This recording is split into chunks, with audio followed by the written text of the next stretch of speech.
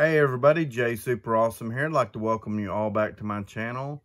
In this video, I'll be showing my recent Scream Factory pickups. First up, I got the Alligator 4K set. This is a 3-disc set. I've always been a pretty big fan of this movie. It's been a long time since I've seen it, but it is a childhood favorite of mine. Pretty nice release.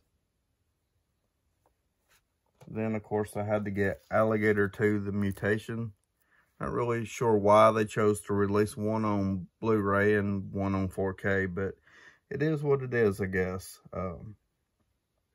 Alligator 2, The Mutation. It erupted from the bowels of the city in a lethal frenzy.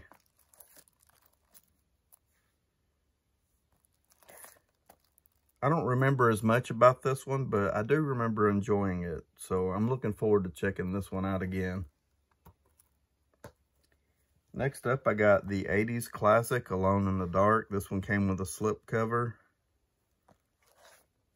I've always really enjoyed this one. This one has a fantastic cast. It has Jack Palance, Donald Pleasant, and Martin Landau. So that one's Alone in the Dark. Next up is Night Creatures. Now, I have never seen this one, but it looked really cool. I did watch the trailer for it. Pretty much anything that's released by Hammer or that has Peter Cushing in it, I will definitely give it a try. And that cover art is fantastic.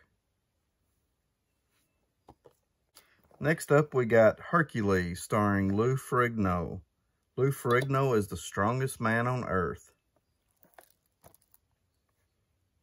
The strongest man on Earth in a super adventure odyssey. I think anytime you add super with anything, it just makes it better. So that's Hercules. I think these were going out of print, actually. Next up, we have The Adventures of Hercules, Hercules 2, also starring Lou Ferrigno. Lou Ferrigno returns to battle the forces of evil. From a mythic world beyond your imagination, Hercules returns. Beyond my imagination, huh? I don't know, I can imagine a lot, but definitely looking forward to checking these out.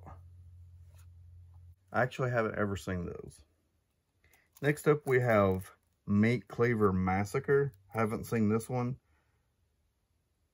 4 crazed killers butchered his wife, son, and daughter. From his hospital deathbed, he called upon the powers of the occult for revenge, and he got it. He really got it. And I was really surprised to find out this one actually has Christopher Lee in it. So, just like Peter Cushing, anything with Christopher Lee in it, I believe is worth checking out. That one is Meat Cleaver Massacre. Next up, I got Watchers 2. I was really hoping they would do a complete box set of this series. This is a fantastic series. This one stars Mark Singer, the Beastmaster himself. And it also stars Tracy Stoggins, and pretty much anything that she's ever been in, she's great. But Watchers 2, definitely looking forward to checking that one out. Like I said, it would be great if they would release all of these movies again. So they definitely need a wider audience.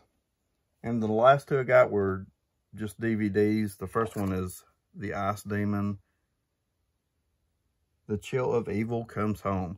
I've watched this one already. It's a little bit of a slow burn. I thought it was okay.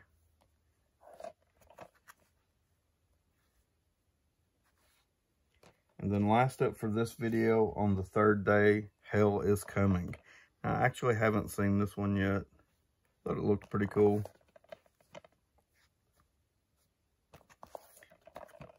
And that's going to do it for this video. Please like, subscribe, comment below. Let me know what you think about my pickups. And as always, I would like to thank you all for watching.